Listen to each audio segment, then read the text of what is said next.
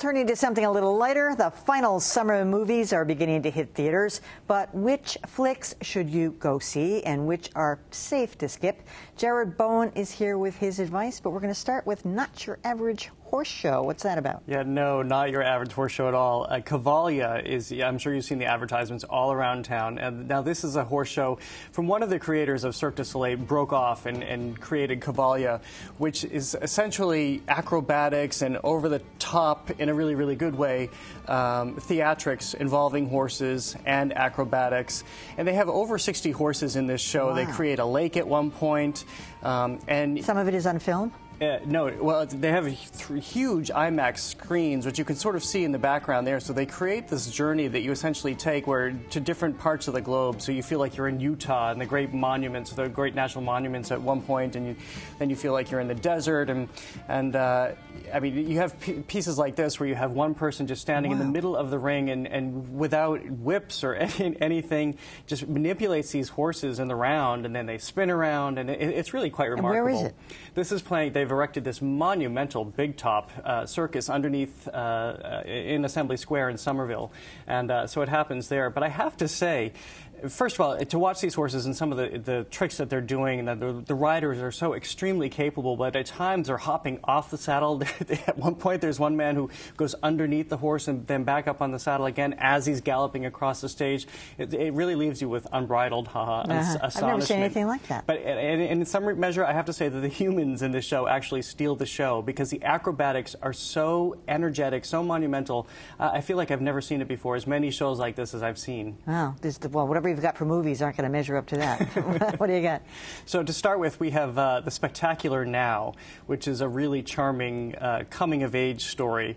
And before I say too much more, I'll just let you take a look. Hey. Where the hell am I? Do you live around here, Sutter? How do you know my name? You go to the same school. I'm Amy. That's what I was going to say. Nice to meet you, Amy. So what makes this so different is that she discovers him because he's passed out on a front lawn. And so this is sort of a coming-of-age story, but from the other side of the tracks. So you have a girl whose college expectations are sort of limited because she doesn't really have the structure in place from her parents. She does her mother's paper route for her.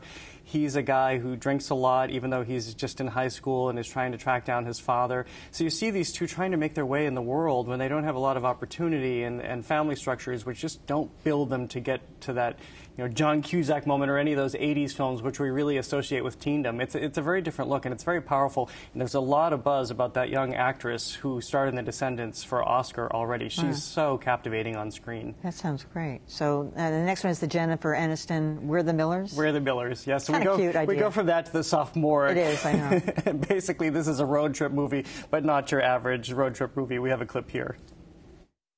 This is my son, Kenny Miller, and my lovely daughter, Casey? Jesus. Hola, I'm here to pick up a smidge of pot. This is not a smidge. You got me moving enough weed to kill Willie Nelson, man.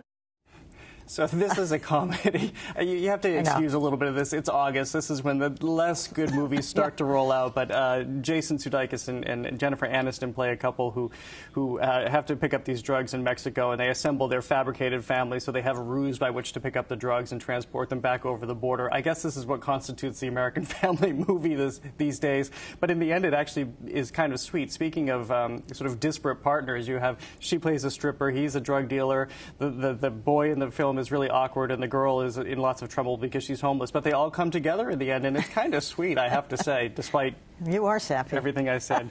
I've just come back from vacation. I'm more open-minded. All right, Elysium, what's that? That's the Matt Damon. Yeah, and this, unfortunately, is a big disappointment. This is where Matt Damon plays a person who's inspired to get to Elysium, which is sort of this bucolic place, as you see here, a sort of a satellite place created in the year 2154 because the Earth has become overpopulated. Matt Damon becomes very ill, and the only way he can be healed is to make his way to Elysium, where Jodie Foster plays the Secretary of Defense. It's a movie, it was created by the same person who did District 9, so it really takes a look at the class differences and the haves and the have-nots. Is it a romance, too? It's not at all a romance. It's a little bit of romance. It tries to be everything. That's part of the problem. But it really is about the haves and the have-nots. And, down on Earth, he aspires to just get up to this sort of satellite structure, but it doesn't work in the end. Let me get tickets to that Cavalia. Yeah. Maybe you'll help me. Maybe I can help you. All right, Jared Bowen, thanks. Right, that is it for Greater Boston. Tomorrow night, it's Beat the Press, a whirlwind week for newspaper business, as both the Boston Globe and the Washington Post are sold to journalistic novices. What does it mean for the future of print media? That's tomorrow at 7. I'm Emily Rooney. Thanks for watching.